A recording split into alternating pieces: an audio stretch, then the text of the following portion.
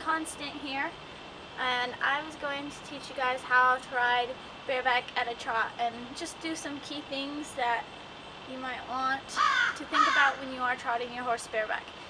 You don't just get on and go when it comes to bareback, you gotta think about the horse. I mean, if the horse has never been ridden bareback, it probably doesn't have the back muscles to withhold you and withstand that the roughness as some barebacks can be. Some key things you want to think about, of course, is your horse trained?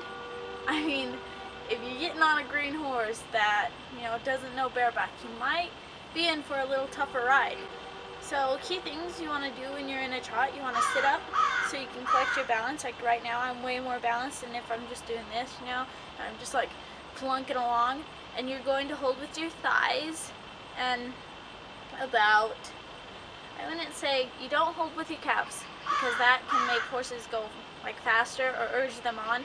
Like depending too much on your lower half of your legs is not going to make your balance good up here. So you really want to work on your balance. You're going to use these muscles right here and you're going to sit straight up and you're just going to take it as it comes. Don't try and sit the trot like straight down. You really have to move your lower body in a forward motion like kind of like, I don't know, like that, I guess.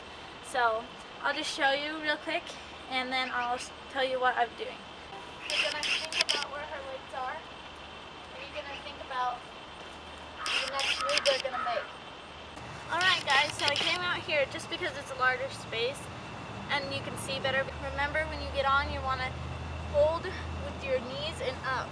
You don't want to hold with your lower half because you see a lot of bareback riders, they have their feet pointed like clear down, and it's the same when you usually ride. You want your heels down, and if you have your heels down while you're riding bareback, it's going to provide more balance just because it's more natural, and your muscles are going to remember that because bareback riding is similar to normal riding, obviously.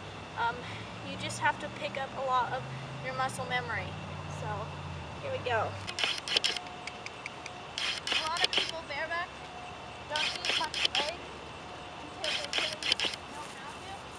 So you want to use your leg when it comes to the degree of knowing how.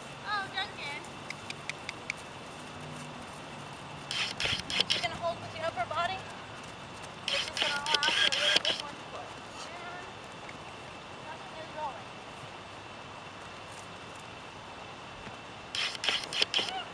Really, Dad?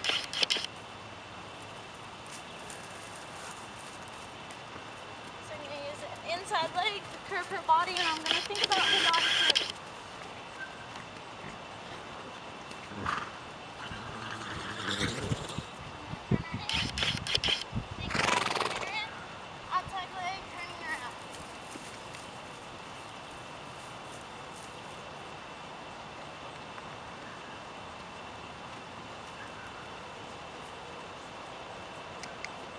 See, I'm not over-leaning on anything. Right now. Barely planting my body. Don't jerk kick me.